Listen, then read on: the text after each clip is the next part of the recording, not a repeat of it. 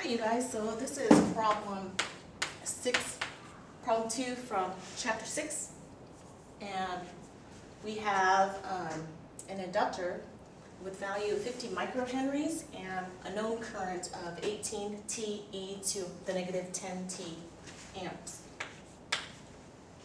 We want to find the voltage, the power at 200 microseconds, the time, and we want to find out at time 200 microseconds, is the inductor absorbing energy or absorbing power, or is it delivering power?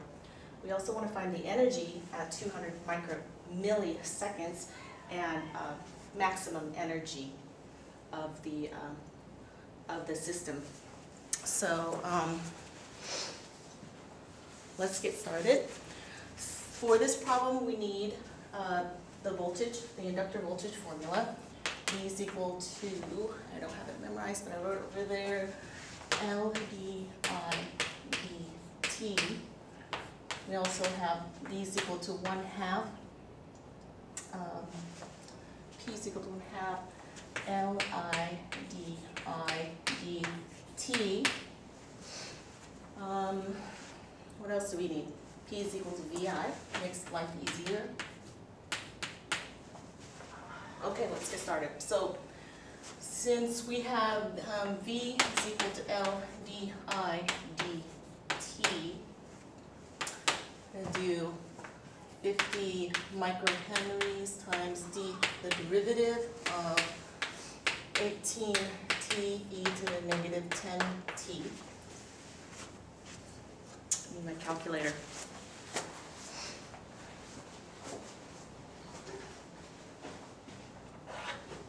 Okay, so I'm going to take out the units because units really messed me up when I was working out this problem.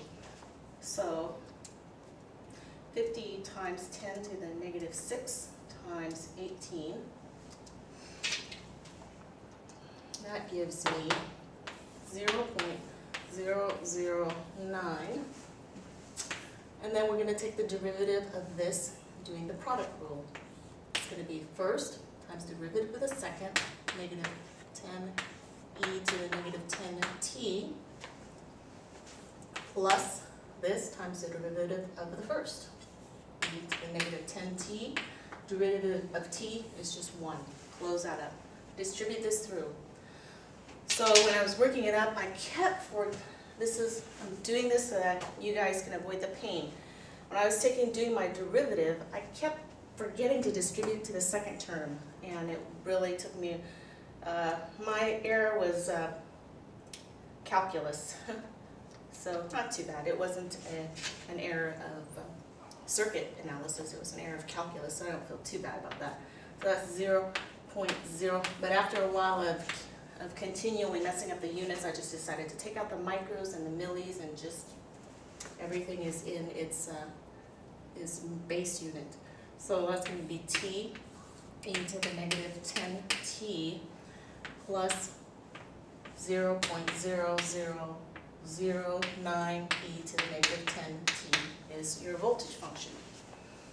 And that is what I got. Okay, good. So that's the answer, part A. If you want to express it more elegantly, you can factor out a 0.00.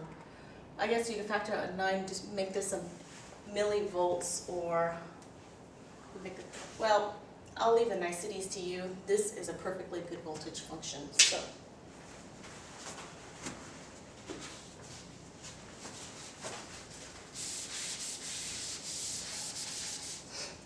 part A, answer to part A is negative 0.009 T e to the negative 10 T plus 0.0009 e to the negative 10 T.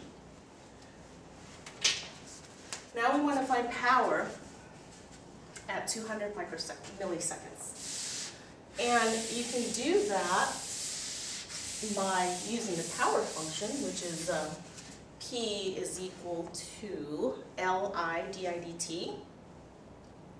We found di dt as part of finding the voltage, or we have already found the voltage function. That's just going, we could do P is equal to VI. It's your choice. So I'm going to do P is equal to VI. Since this is a very ugly number, I'm going to do the V first and then the I. So V of 200 ms, and that's going to be just V of 0.2. So that is, of course, negative 0.0000009, 0.2 e to the negative 10 times 0.2 plus 0.0009 e to negative 10 times 0.2. That's my V. And my I of 0.2 is going to be 18 times 0.2 e to the negative 10 times 0.2. Okay? Put that into your calculator. So I have 0.009 times 0.2, oops, negative 0.009 times 0.2 times e raised to the negative 10 times 0.2 plus 0.0009 times e to the negative 10 times 0.2 gives me negative 0.001218. Down here I have 18 times 0.2 times e to the negative 10 times 0.2, giving me 0.4872. So this times this, V times I,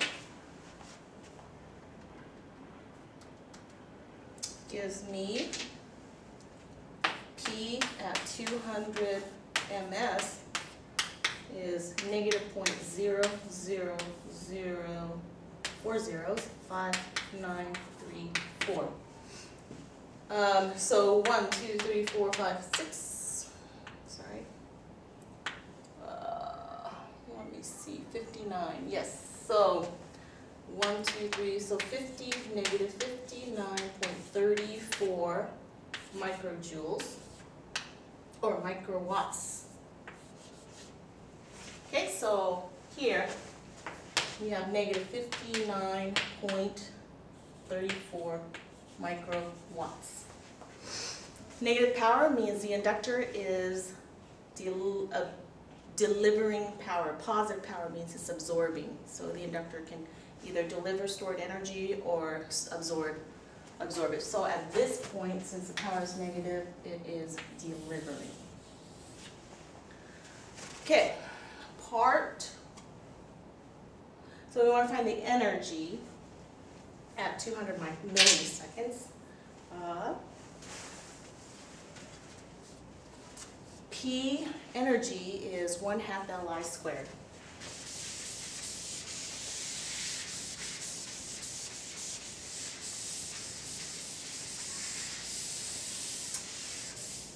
So we have, let's do the I squared first. So we have 18, this is I squared. That's 0. So 18, 0.2, e to the negative 10, 0.2, square that, and let's get one number. 18 times 0.2 times e raised to the negative 10 times 0.2, enter, square it, 0.23737. Omega, or W is 1/2, energy is 1/2 Li squared, yes, Li squared. So that gives us 1/2 times 50 microhenries times 0.23737. So times 50 times 10 raised to the negative 6, divide that by 2. Let's put this in. You get 0 point 1, 2, 3, 4. How many 6s is that? Times 10 to the 6. You get 5.934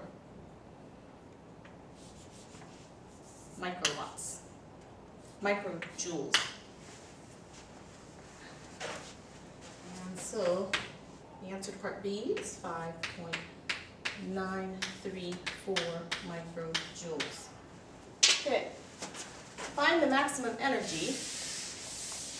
We can either realize, well, let's take a look at the energy formula.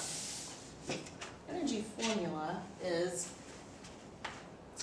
omega is 1/2 Li squared. The only dependency on time here is in the current.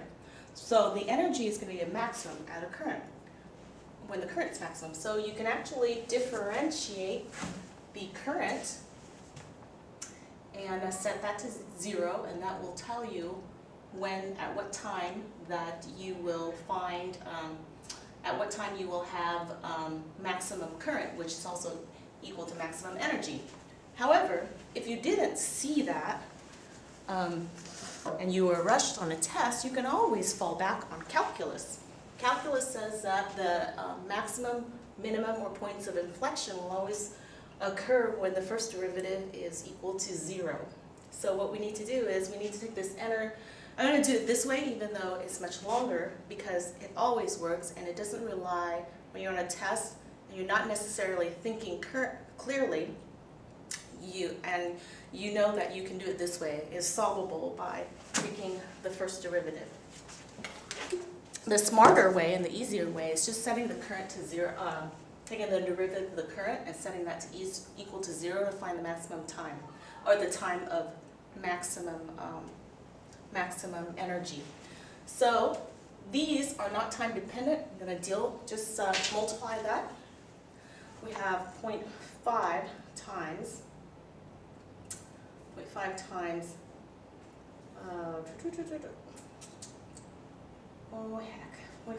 times 50 times 10 raised to the negative 6.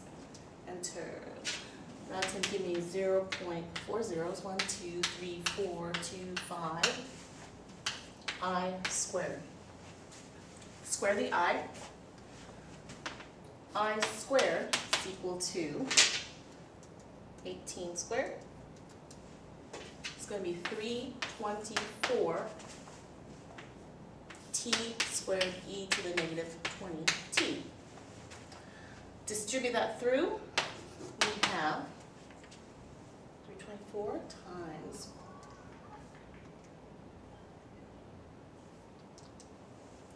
0.0081 t squared e to the negative 20t. Now we need to take the derivative of that. This is just a coefficient, which can be parked aside. Using the product rule, we have t squared times the derivative of e to the negative 20t, which is negative 20 e to the negative 20t, times plus e to the negative 20t times the derivative of the first, which is 2t. Distributing this through, negative 20 times 0.0081 gives me negative 0.162 t squared e to the negative 20t plus, distributing that through, we have 2 times 0.0081 giving me 0.0162 e to the negative 20t, t times t.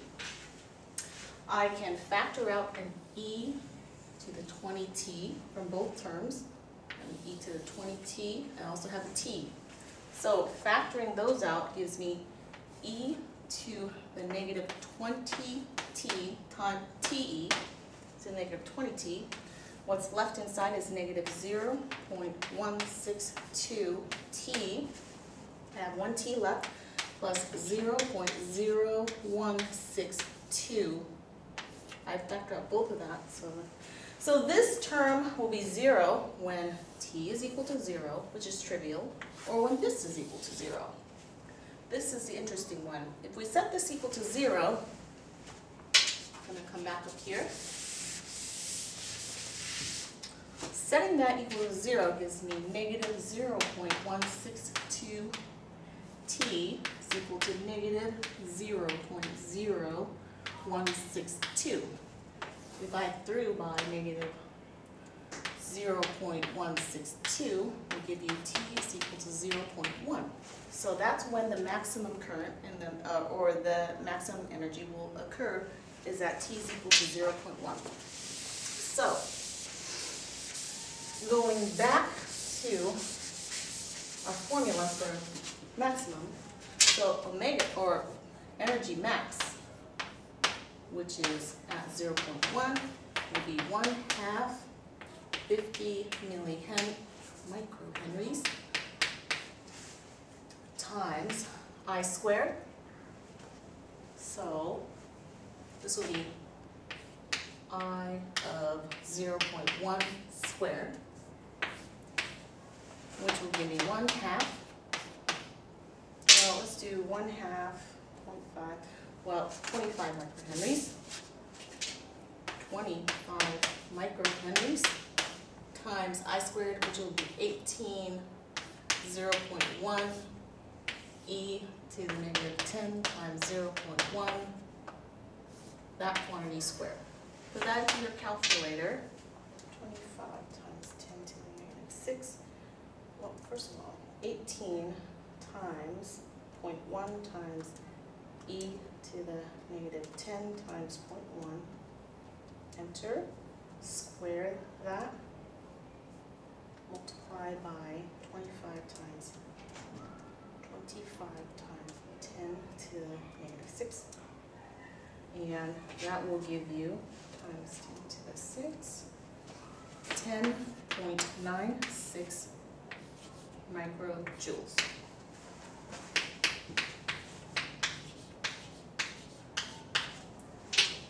Okay, and that is the answer.